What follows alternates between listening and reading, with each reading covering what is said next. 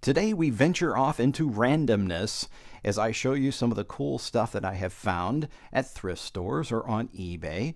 And today we're going to look at three different awesome items: the Jaz Drive by iOmega, slides and slide projectors, and strange video and audio tape formats. So stay tuned.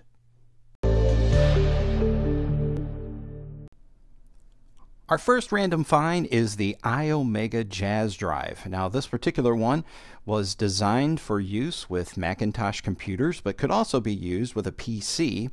The reason it was for Macintosh is because it had a SCSI connection on the back.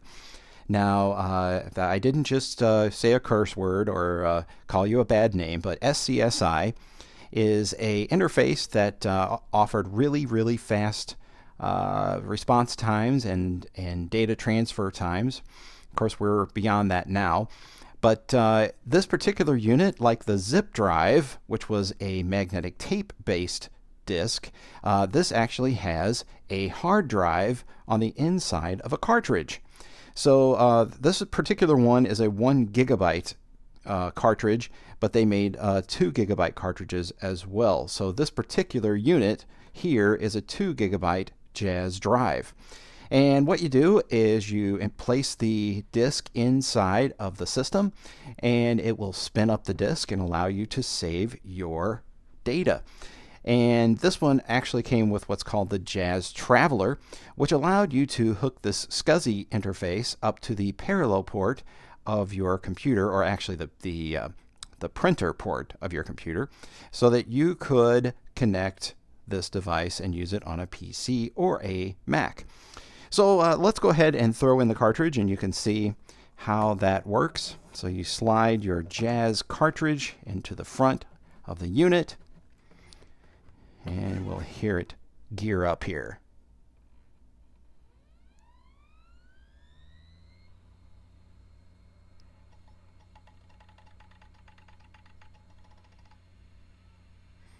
So there we are. Our Jaz disk is ready, and we can start saving some files to it.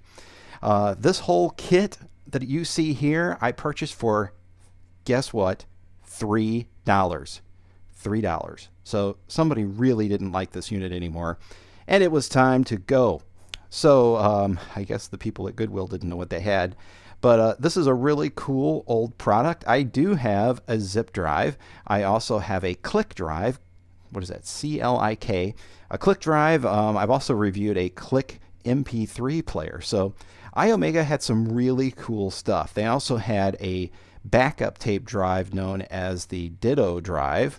So we got a full line of amazing and innovative products that came in from the iOmega Corporation. And if you're like me and you've been around computers for a long time, you know that this stuff was really cool and very expensive in its time. So pick up a Jaz Drive wherever you see them sold, and save 1 or 2 gigs of data on removable cartridges, and you can even write on them what's on them, and you can play them back. Isn't that cool? A long time ago, in the not so distant past, we didn't have things like Twitter and Facebook and Periscope and other things to share our vacation memories with our friends with.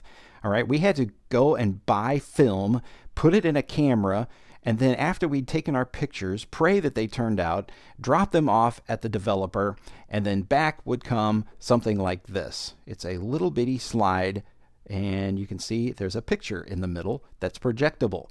So you could do slides or you could do color prints. Now, if you did slides, the goal was obviously to bring them back and share with your family. So you would set up a projector just like this one. This is the the GAF Anscomatic 680.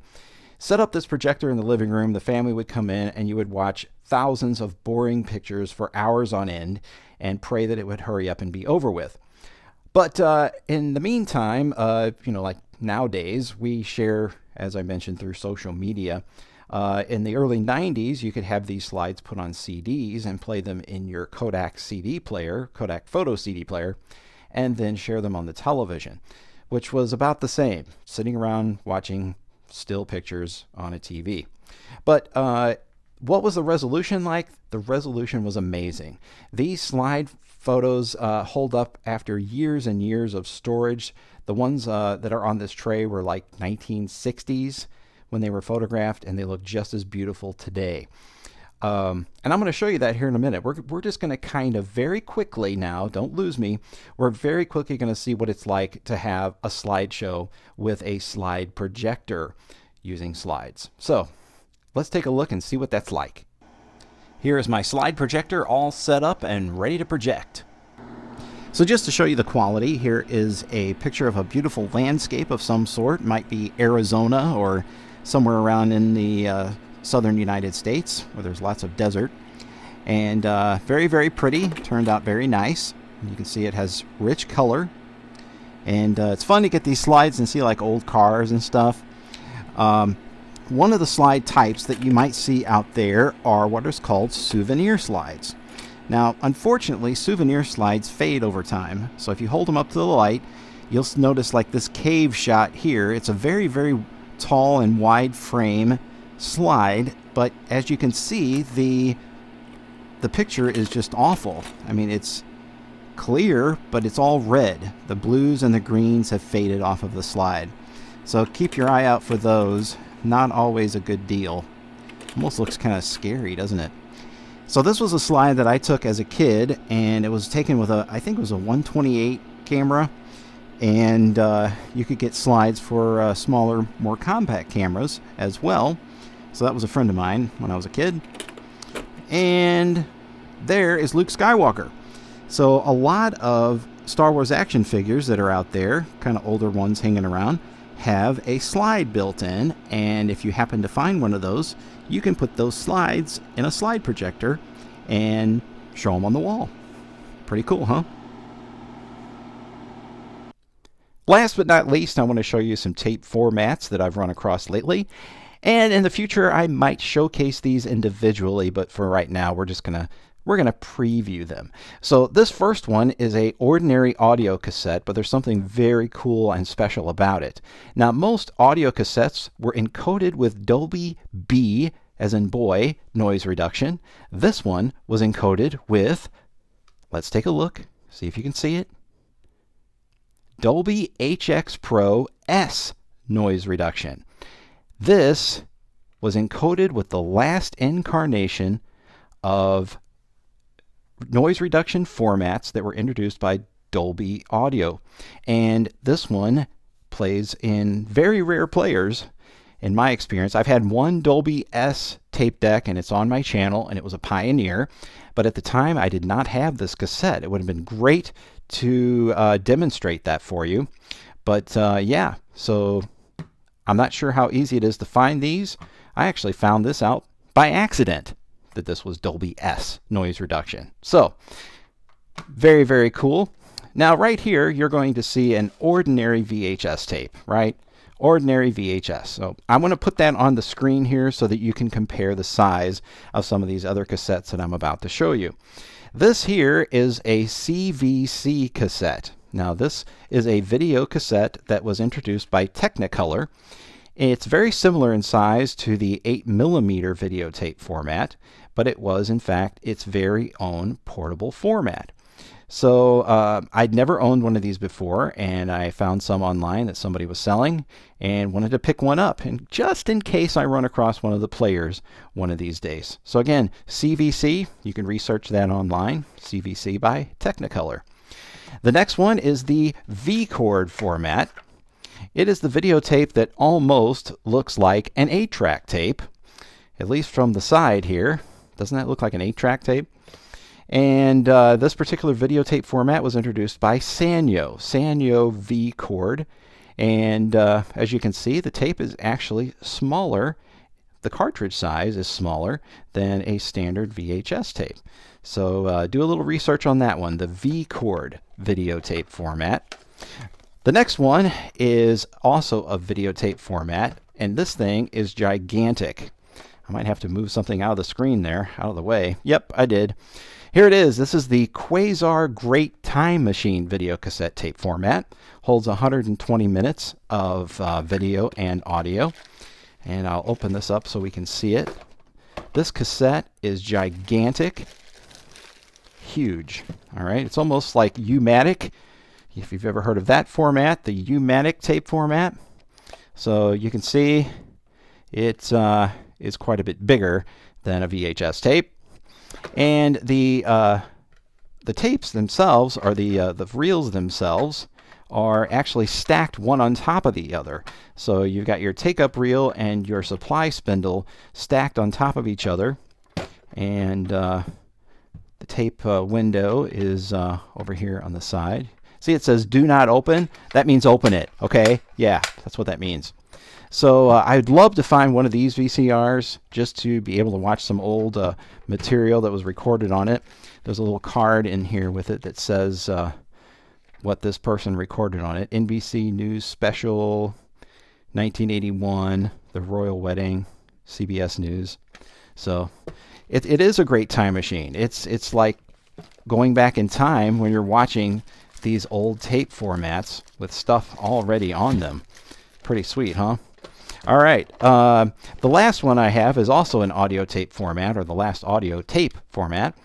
This is the RCA tape cartridge, and it is a gigantic audio tape cartridge that has reel-to-reel tape inside. So again, it's audio only. You could record in stereo, and just like the compact cassette that we saw earlier, you can record on one side, flip it over, and record some more on the other side. So this was a proprietary format. There are pre-recorded tapes out there that are recorded on the RCA tape cartridge format as well. So you can research that one. This one will take you all the way back to the 1950s. And this was, of course, a Scotch quick load cartridge. Pretty sweet, huh? I like it. I want to find me one of those one of these days. And then lastly, last week when I went to an antique mall, I found a pre-recorded Super 8mm film. And this particular film has a little documentary on it about Clint Eastwood. It's called Outlaw Josie, and it's just a little behind-the-scenes movie. Now, just like that red slide we saw on the slide projector earlier, a lot of these old films like this, because of the way they process them, they have faded over time. So instead of a black and white movie, you're watching a red and white movie. But this is a sound Super 8 movie, and it has a magnetic stripe soundtrack on it. You can see the audio tape that's been glued to the side of the film, and you can watch your movie like that. So before the days of home video, where anybody could actually, well, most people could actually afford a VCR, you could watch these little audio and film tape formats that you'd find at your local, usually they were found at like a camera store, for example, right next to the projectors. So anyway, that's all I have for today, guys. I hope you enjoyed this little trip back in time with all these crazy formats, and didn't really have enough to make an entire video again of each one of these individually, but I thought I would include it all in this video today. So if you've enjoyed this, do some research online. There's probably videos about these formats here on YouTube. And please subscribe, share this with a friend, and tune in next time, and we'll see another tape format that you might like. It's reel-to-reel videotape. That's right. Videotape that's on a big reel from the 1970s. So I hope you'll join me for that one. And thanks for watching.